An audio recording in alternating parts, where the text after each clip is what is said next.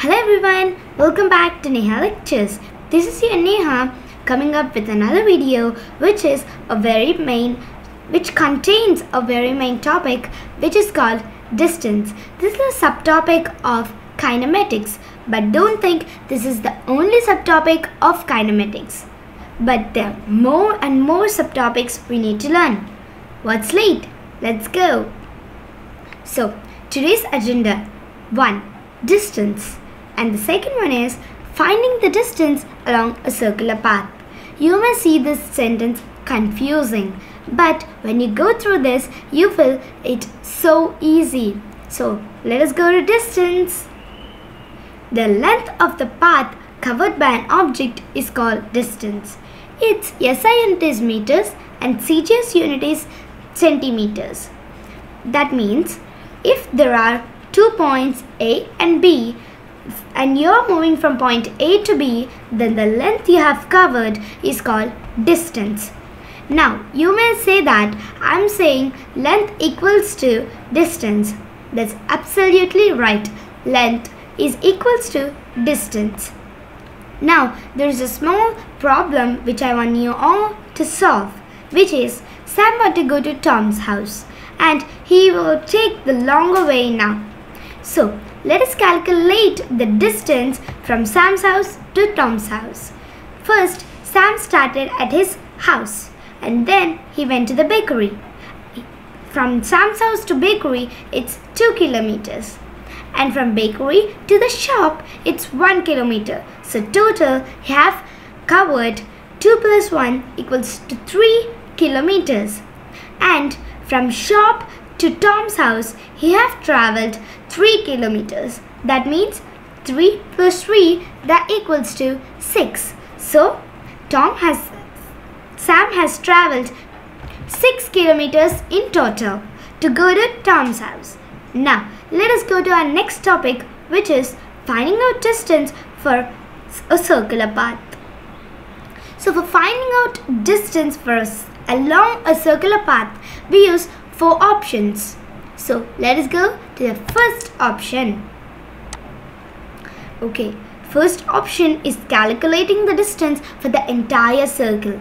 That means if you have started from point A and reached point O, point C, point B and again point A, that means you have travelled the whole or the entire circle.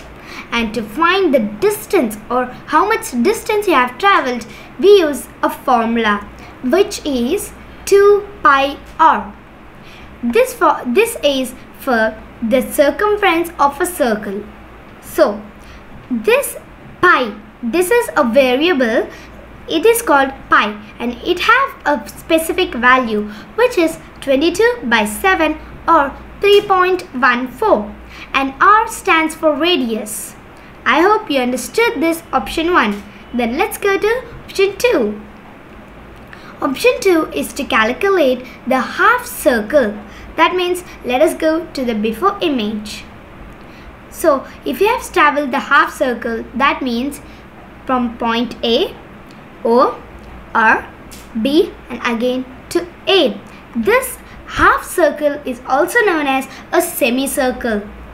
So there is a formula even for this. So what's the formula? 2 pi r into half. That equals pi r, because the 2 in here and the 2 in here will be cancelled, and which is left is pi r. So for calculating the distance of a semicircle, we use pi r.